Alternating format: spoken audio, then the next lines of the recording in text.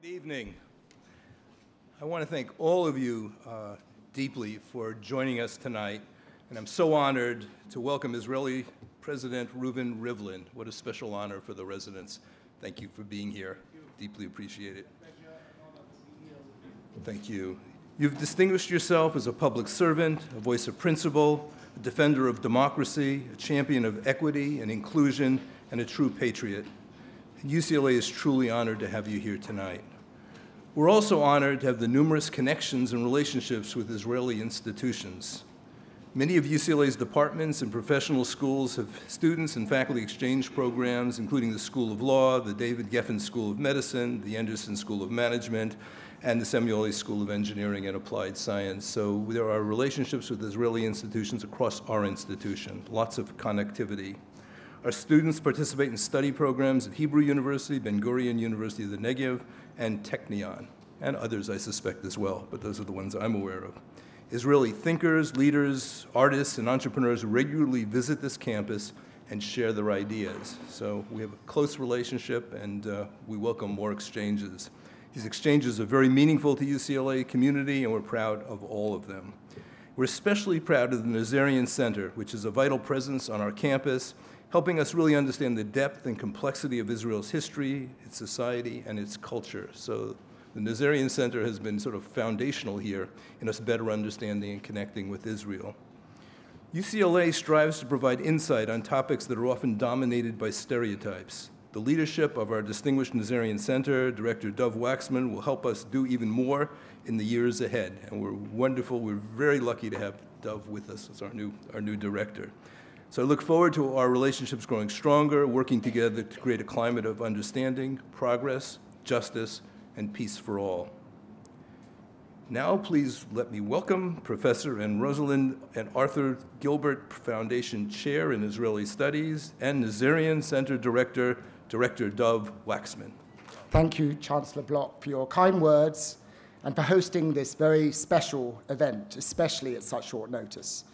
There are many other people that I would like to thank, but since I don't have much time, I would just like to say, as the director of the Younes and Soraya Nazarian Center for Israel Studies, how grateful we are to the President's office in Jerusalem, to the Israeli consulate here in Los Angeles, and especially to Hillel Newman, the Consul General, to the Chancellor's office at UCLA and the special events team, to Sharon Nazarian, the chair of the Nazarian Center's Community Advisory Board, and to Ehud Peleg, one of our board members, all of whom have been instrumental in making this important event possible.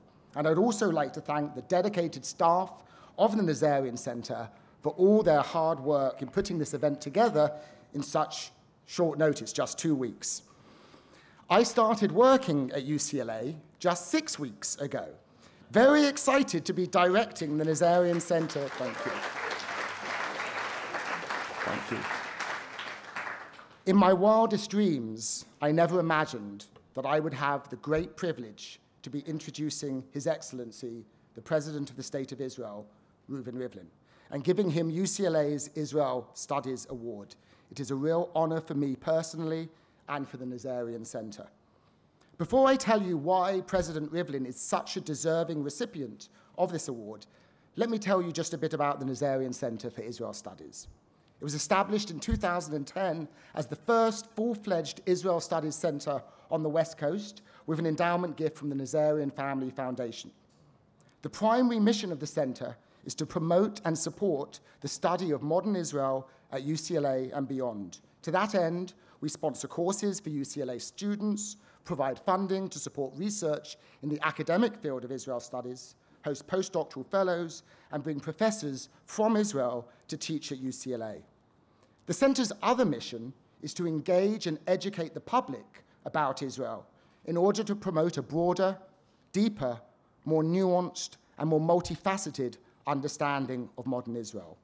We do this through our many public programs. We want to be a place where people of all ages and backgrounds can learn about Israel's history, politics, society, and culture, and where serious, civil discussions and thoughtful dialogue about Israel can take place. If they're not happening at a university like ours, where else can they happen?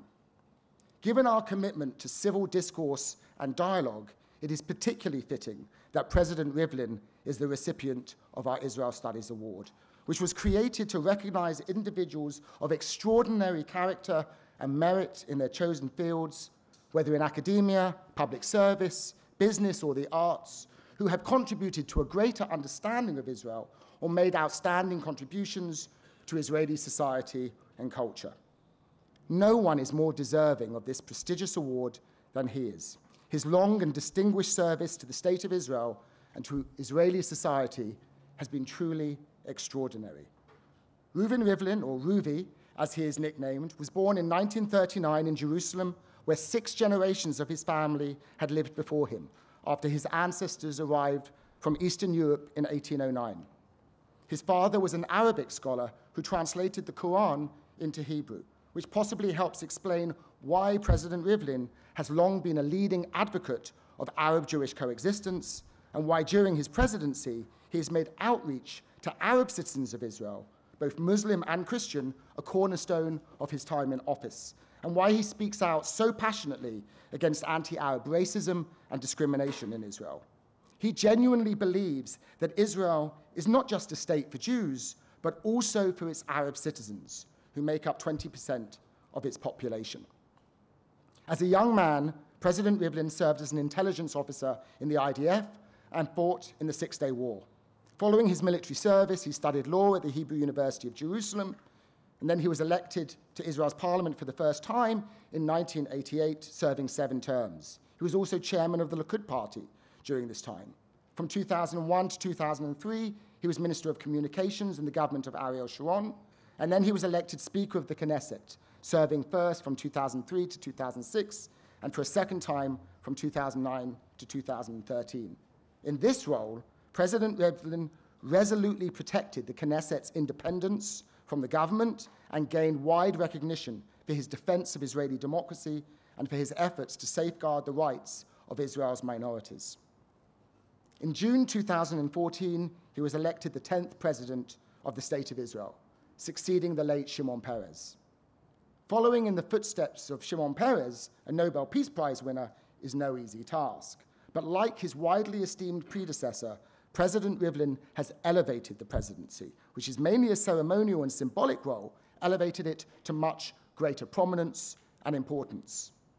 He has made the task of society building the central focus of his presidency. The task of state building is complete. Israel is now a strong, successful state. President Rivlin recognizes that building a cohesive and inclusive Israeli society is now the country's greatest and most urgent challenge. In his famous 4 Tribes speech given at the Herzliya Conference on the 7th of June 2015, President Rivlin delivered what he called a wake-up call to Israeli society. This short video from the office of the president clearly conveys the message he expressed that day. Israeli society is changing, and these are no small changes either. These changes will redefine us as Israelis and have a significant impact on the way we understand ourselves and our national home. A new reality for Israeli society isn't some bleak prophecy of the future. It's a reality taking shape before our very eyes. Look at your typical first-grade class in the Israeli school system. In the 90s, Israeli society was made up of a clear majority with minorities living alongside it. There was a large secular Zionist majority living side by side with 3 minorities: national religious, Arab, and ultra-Orthodox minorities. Today's first-grade class consists of 38% secular students, 15% national religious, 25% Arabs, and almost 25% ultra-Orthodox students. The demographic processes reshaping Israeli society have effectively created a new reality for Israeli society, with no clear majority and no clear minorities either. In this new reality, Israeli society is made up of 4 sectors, or if you will, 4 main tribes, each different from the others, but of about the same size. This sharp division in Israeli society manifests first and foremost in 4 different and distinct educational systems. Boys from Beit El or Rahat, girls from Herzliya or Beitar Elite, not only won't ever meet, they're taught very different attitudes towards Israel's fundamental values and the character it aspires to. Will this be a secular, liberal state? A democratic Jewish state? A state based on religious law? A religious democratic state? A state of all its citizens or nationalities? Tribe, tribe, tribe, tribe. Similarly, each tribe has its own media bonfire. The newspapers it reads, the TV channels it watches. Furthermore, each tribe has its own towns: Tel Aviv, Fahm, Efrat, and Bnei Brak. This new reality for Israeli society has far-reaching implications on Israel's resilience and the future of us all. In order to instill hope, we must first know the fact. Suppressing or fighting them will not help. All of us, ultra-Orthodox, secular, religious, and Arab, are here. We are here to stay, so we must learn how to do that together. If we cherish life, if the vision of a democratic Jewish state is our dream and aspiration, today we are called on to face that reality head-on out of a deep commitment to find answers together. Out of a willingness among all the tribes of Israel to put together a common Israeli vision of hope. The new Israeli order of today calls on us to move away from the accepted dichotomy of minority-majority to a new approach of partnership between Israel's different sectors. This partnership must be based on 4 firm foundations. The first is a sense of confidence among each sector that participating in this partnership does not require it to forego the fundamentals of its identity. Ultra-Orthodox or secular, religious or Arab, none must feel that what they hold most dear is at risk or under any threat. The second foundation is shared responsibility. When no tribe is a minority, no side can escape responsibility for the destiny and future of Israel and its society. The third foundation is fairness and equality. To protect this partnership, we must ensure that no citizen faces discrimination or favoritism based on the sector to which he belongs. Yes, and the fourth and most challenging foundation of all is creating a common Israeli identity. The emerging Israeli mosaic is not forced upon us. It is a tremendous opportunity, an opportunity replete with a rich cultural legacy, inspiration, humanity, and sensitivity. If we believe that we weren't forced, but destined to live together, we can rise to this challenge. We must understand what educating for partnership means, given that there are different educational systems. How we can run an economy and public sector that excels in diverse employment opportunities. What media is like when it serves as a shared platform. Higher education that does not compromise on quality, but can still create a receptive cultural environment.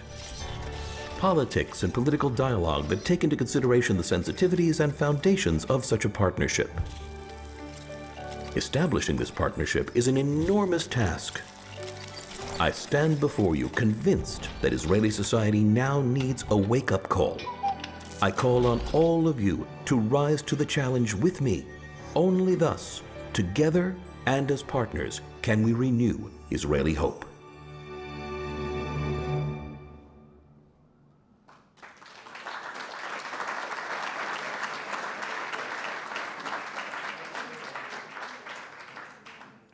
President Rivlin has provided, as you can see, the metaphor, the vision, and the voice that was sorely needed to move the issue of inclusive society building from the sidelines to center stage. He has worked tirelessly to strengthen the unity of Israeli society while giving respect to every distinct group within it. He has celebrated the mosaic of Israeli society and championed the values of coexistence, tolerance, equality, and civility.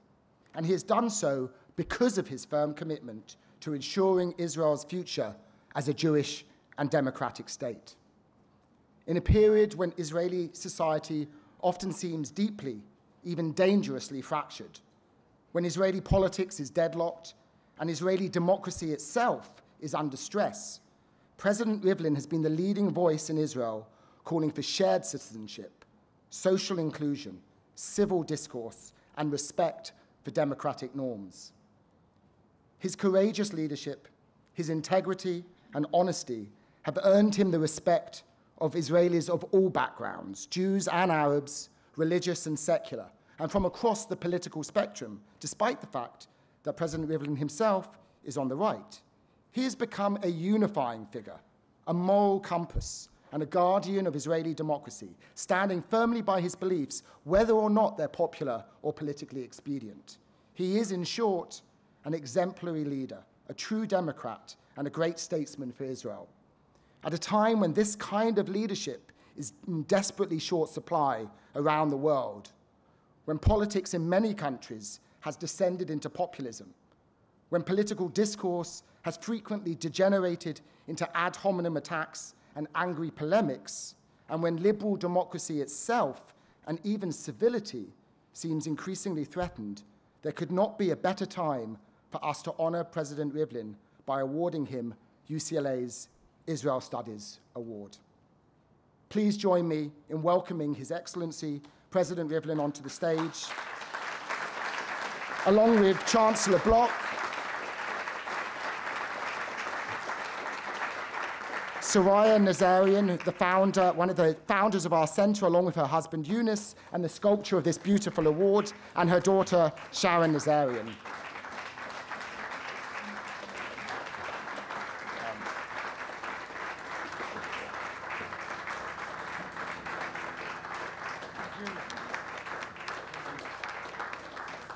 I know it's quite heavy, so I UCLA Chancellor Gene Block, Dr. Hillel Newman, Consul General of Israel, Professor Dov Waxman, Soraya and Sharon Nazarian, distinguished guests. Before appreciating the very idea of getting this award, I would like to tell you that I came to you here in Los Angeles, not only as the President of Israel, but also as a Jerusalemite, as a member of the Rivlin family.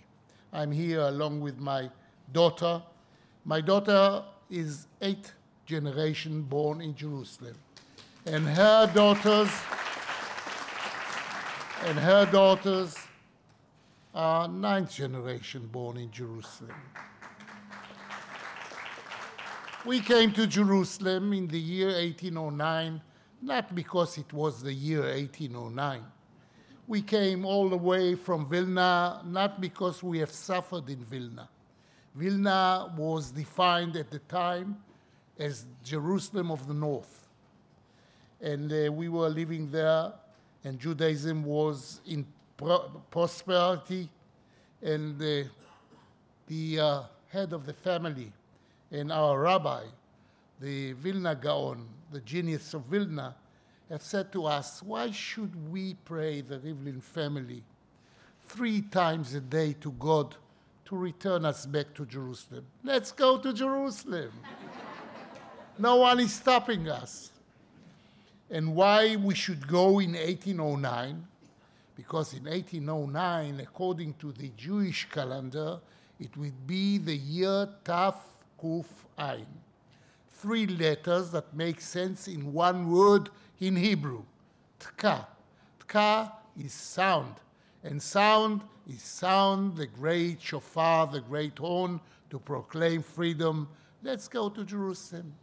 250 members of our family and pupils of the Vilna Gaon came to Jerusalem, and they were welcomed by all the Jerusalemites, most of them Muslims, some of them Christians, some of them Armenians, and everyone have received us in really open hands and open heart, because they thought that if people will get to Jerusalem, maybe the redemption of Jerusalem will get to be fulfilled.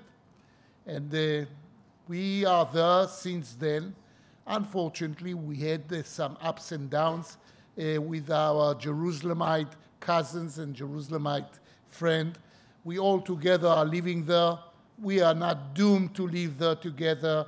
It's our destiny to live together, as I've said before, and we are trying to convince them that it's not too bad to live along with us in the city of Jerusalem, which is a microcosm of all the conflict that became a tragedy between us and our cousins and our friends in Jerusalem from the Muslim side or from the Christian side.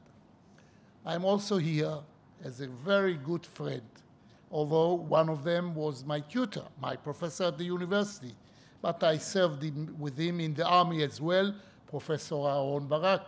I'm very proud to have the same opportunity to get the award. It is a great honor.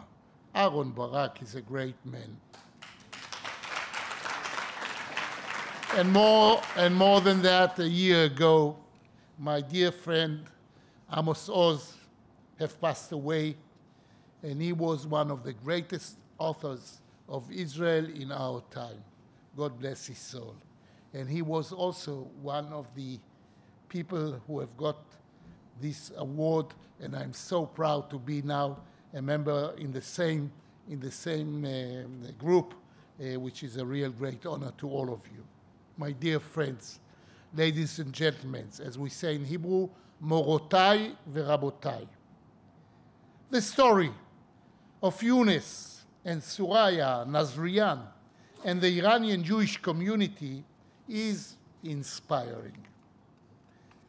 In only a few decades, this community has made tremendous contribution to the city of Los Angeles, to the American Jewish community, and of course, to Israel.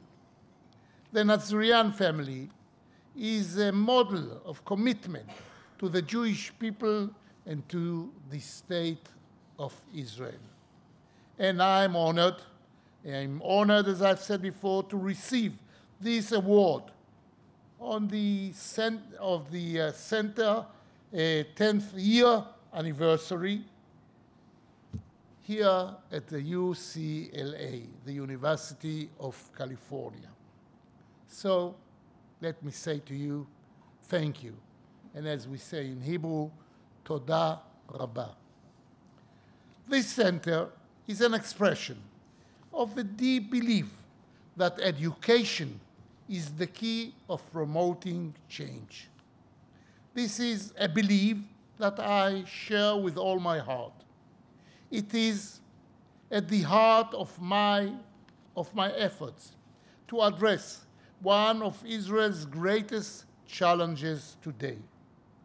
Israel is a success story, yes, we can say a miracle. In 72 years, almost 73 years now, we have gone from a developing country to a world leader in innovation. But if we want to preserve this miracle, we must keep Israeli society united. There is no other way. We have to keep the whole Jewish people united. And because of that, I've had it already. Here in Los Angeles, 3 years ago. We are living in Israel 4 tribes, but we have a 5th tribe. And the 5th tribe are the people in the diaspora. All our Jewish brothers and sisters, we are all one family.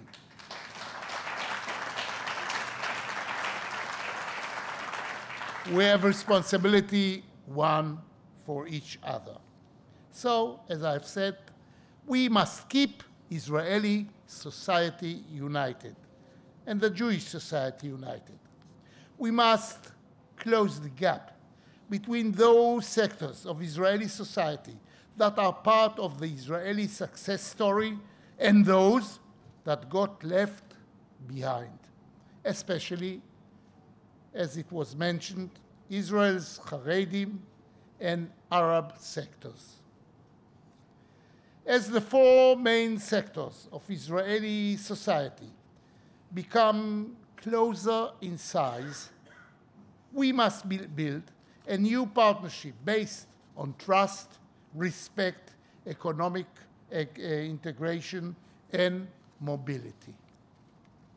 That is why I launched the Israeli Hope Initiative, which focuses on 4 core elements of society: basic education, higher education and employment, the public sector, and the local government. In the last decade, we made big progress in raising awareness and opening the gates of Israeli society. Now, it is time to create together a shared story of experience of what it is to be an Israeli. We still have a long road ahead of us, but I am truly convinced that we will succeed. Actually, we cannot will succeed. We must succeed. There is no other way. This is the key to the prosperity and success of the State of Israel as a state that both Jewish and democratic, democratic and Jewish at the same time. Israel is not democracy only to the Jewish people. Israel is democracy to all its citizens and all the people who are living along with us in Israel. Thanks God, when I was born 80 years ago, there were at about 250,000 Jews in Jerusalem, in Israel. Most of them were in Jerusalem, 60,000 of them. Now, out of 9 million citizens in Israel, we are 7 million Jews, and we are all family. Dear friends, ladies and gentlemen, just as we work to strengthen the unity of Israeli society, we must work to ensure the unity of the Jewish people. We are one nation, one family. We have cousins, we have first cousins, second cousins, we have brothers, we have sisters, but we are one family. We are all responsible one for each other. As we say, Israel arevim ze leze. We must deepen our ties and sense of shared dignity and, of course, destiny. We in Israel are deeply concerned by the rise of anti-Semitic attacks against the fifth tribe, you, the Jewish communities in the diaspora. For you, rising of anti-Semitism is not a theoretical issue. It is a real threat. From the attack on the Netzach synagogue to the terrible shooting in Poway last month, I must say to all of you, we have hosted, people are saying that I have hosted, but we in Israel have hosted almost 50 world leaders in Jerusalem, kings, presidents, prime ministers, head of states, and speakers and presidents of many parliaments. They each expressed their commitment to fighting anti-Jewish hate. I believe they understand that anti-Semitism is not just a Jewish problem. Anti-Semitism, racism, hatred, and fascism are a problem for all societies that value tolerance and democracy. Fighting anti-Semitism does not mean silencing debate about Israel. However, on many campuses, those promoting academic boycotts seek not to encourage debate, but to shut it down. Along with the challenge of academic boycotts, we are now facing the challenge of the United Nations blacklist, which encourage economic boycotts on many factories and companies in Israel. We thank from the bottom of our heart the United States of America for standing with us against the shameful political decision. Boycotts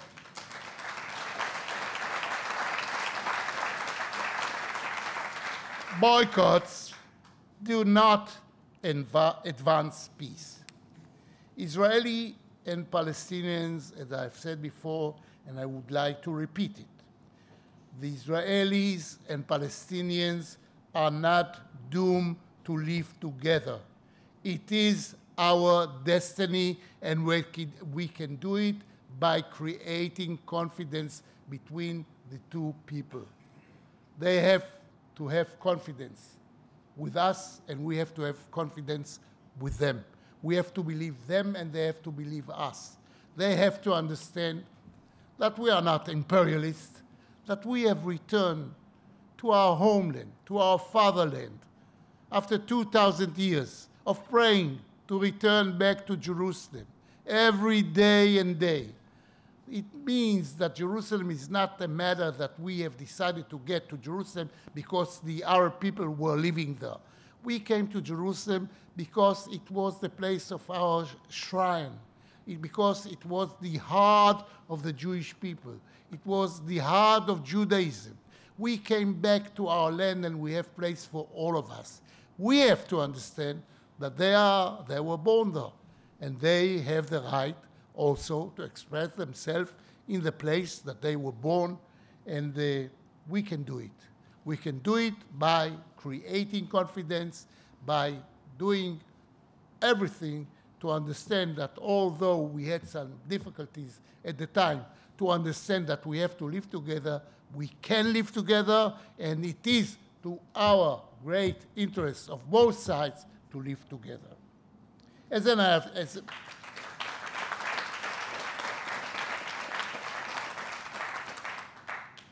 we say, we must build trust between us and common future based on cooperation that is a win-win for both of us.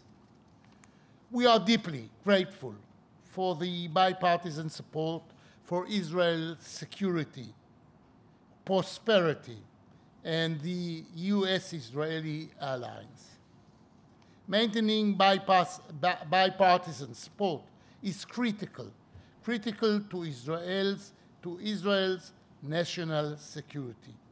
The U.S.-Israel alliance is based on our deepest shared values and on our critical shared interests. This partnership has always been above party politics, and so it must remain. And I'm praying for that it will remain. I'm in very good relationship with both, with the Republicans and with the Democrats. And when you have defined me as a rightist or from the right side, I'm, of course, from the right side against the wrong side. Friends, thank you again. Thank you again for this honor. And thank you for all that you are. As we say, Toda Rabba. So, God bless. God bless the United States of America. God bless Israel. God bless all of you. Thank you so very much. I would just like to thank you again, Your Excellency, President Rivlin, for your words, for your wisdom, for sharing your vision for Israeli society with us, and your hope for Israel, as well as your hope for the possibility for peace, which I know we all pray for and wish for, knowing as you that you're leading Israel and as a statesman is a great comfort to us, and I know we're really, really thankful for your presence here today. On behalf of the Nazarian Center in UCLA, we deeply appreciate you sharing your wisdom and your precious time with us. Thank you. We wish you a safe onward journey and much success in your work, especially in the months ahead. And I want to thank all of you for joining us today on this very special occasion. I want to thank you all for your patience and understanding regarding the security procedures that we had to follow. Thank you all for being here. We really appreciate it. We will remember this day for a long time to come. Thank you all, and please stand and join me in honoring President Rivlin as he departs. Thank you.